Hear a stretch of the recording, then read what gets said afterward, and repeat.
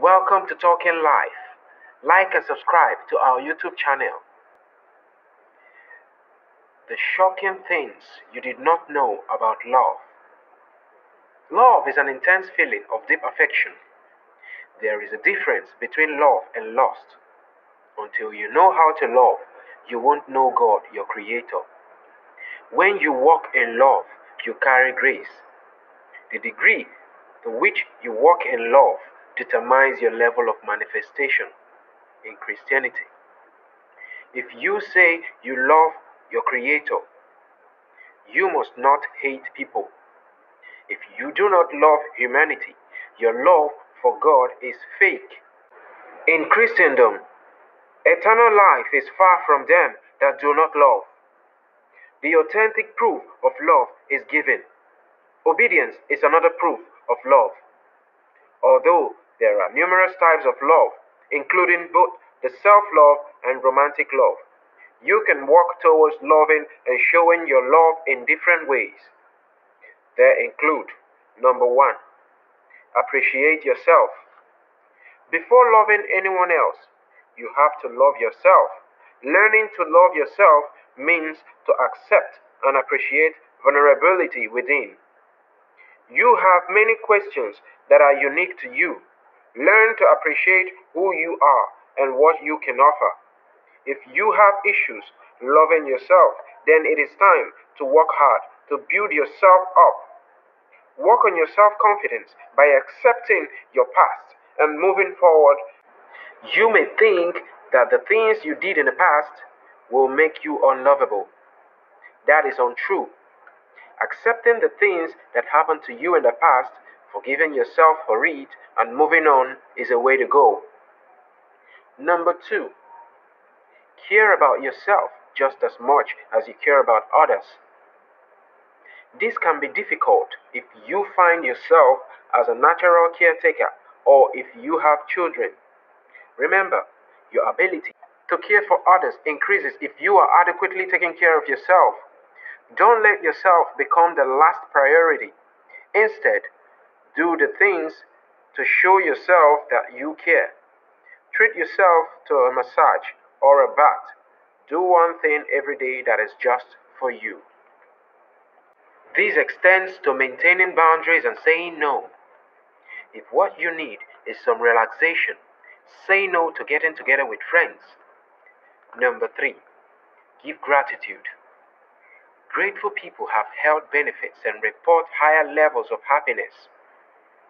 Find ways to be grateful for things that surround you, and most important, for who you are. Think about the characteristics that you have that you love about yourself. Maybe you are very compassionate, generous, or a good listener. Maybe you pick up new skills easily. Perhaps you create beautiful paintings or you wear like a pro. Take a moment and be grateful. Number four, have a good attitude. Even if situations seem negative, find something positive, big or small. Having a positive outlook is linked with health and emotional benefits, such as lower rates of distress and having longer lifespan.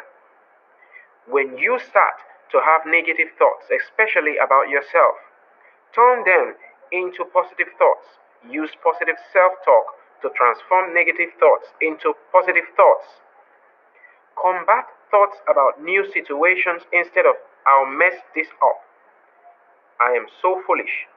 Try "I feel proud of myself for trying something new and putting myself out there." If you think like "I am so bad at meeting people," you replace it with something like "I am excited to learn new social skills and meeting new people just like me. I know I can succeed in making friends." Number five, engage in things that make you happy. Being happy is part of showing love to yourself. Create a state of happiness by doing things that make you feel good. Do things that make your body, mind, emotions, and spirit feel good.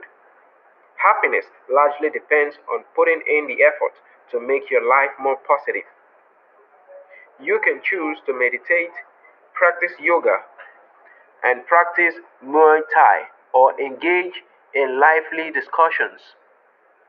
Think about what brings a smile to your face and go and do it.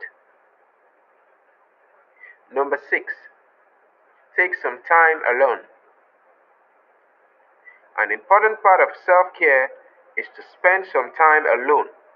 It can be difficult if you share a room or have children, but save some time for yourself.